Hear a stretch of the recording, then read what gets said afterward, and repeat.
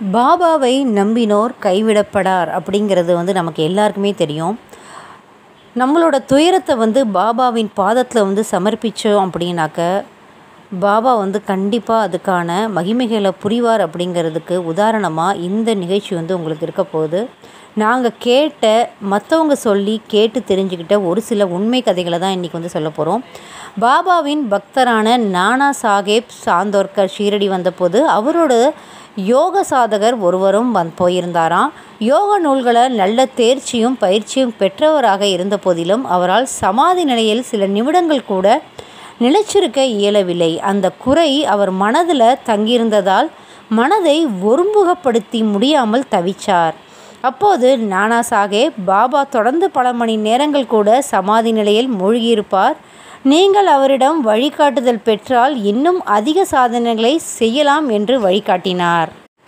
ஏற்கனவே பாபா குறித்து அறிந்திருந்த அந்த யோக சாதகர் அடுத்த முறை நீங்கள் ஷீரடிக்கு செல்லும்போது நானும் உங்களோடு வருகிறேன் என்று நானாவிடம் கூறினாள். அதுபோல் நானாவும் அவரும் அன்றைய நாளிலேயே ஷீரடிக்கு சென்றார்.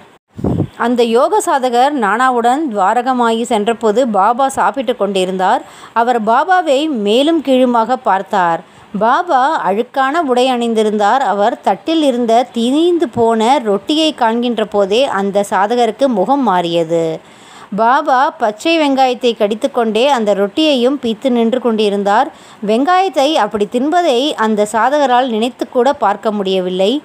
ஆசாரத்தின் காரணமாக வெங்காயத்தை துறந்து விட்டிருந்த அவருக்கு வெங்காயத்தை உண்ணும் பாபாவின் மேல் இதுவரை கேள்விப்பட்டிருந்த அத்தனை மரியாதையும் போயிட்டு விட்டது. இவர் எப்படி தனக்கு வழிகாட்ட முடியும் என்று மனதுக்குள் நினைத்து கொண்டார். எதை உணர்கிறோமோ எதை உண்கிறோமோ என்பதிலிருந்து நம் ஆன்ம ஞானம் உயர்வடைவதில்லை. மாறாக ஞான நிலையை அடைந்துவிட்ட யோகிகளுக்கு உணவு ஒரு பிரச்சனையே இல்லை. பாபா தன் வாழ்வில் பல நேரம் உண்ணாமல் இருந்ததுண்டு. உண்பதும் உறங்குவதும் விழித்திருப்பதும் புறவயமாக அவரை நோக்கும் பக்தர்களுக்காகவே, அவருக்காக அல்ல. பாபா அந்த சாதகரின் மன ஓட்டத்தை புரிந்து கொண்டார். அவர் மேல் கருணை கொண்டார். அவர் எப்போதும் யாரிடத்துக்கும் நேரடியாக குற்றம் சுமத்தி பேசியதில்லை. பாபா நானாவை நோக்கி, நானா, வெங்காயத்தை ஜீர்ணிக்கும் ஆற்றல் உள்ளவன் மட்டுமே அதை உண்ண வேண்டும், மற்றவர்கள் அவ்வாறு செய்யக்கூடாது என்றார்.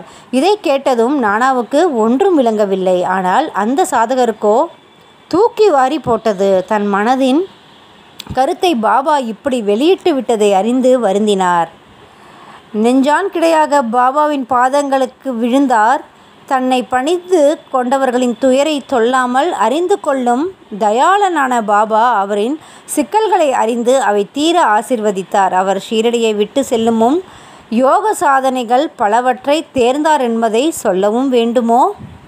இதேபோல் பாபாவின் அற்புதங்களை உங்களுக்கு கேட்கணும் அப்படின்னா மறக்காமல் நக்ஷத்ரா சேனலை சப்ஸ்கிரைப் பண்ணிக்கோங்க. நன்றி, வணக்கம்.